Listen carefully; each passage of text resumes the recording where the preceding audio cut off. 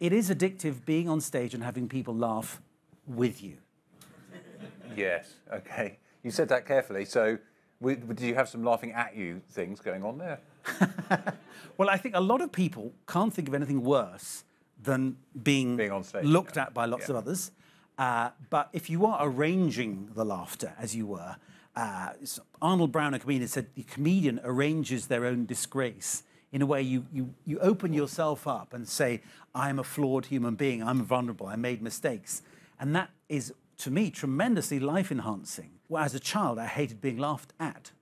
Right, yeah. Because my ears stuck out. I have that same issue. Yeah, I don't like being laughed at. And I can see it with my son, maybe it's a boy thing as well, being laughed at.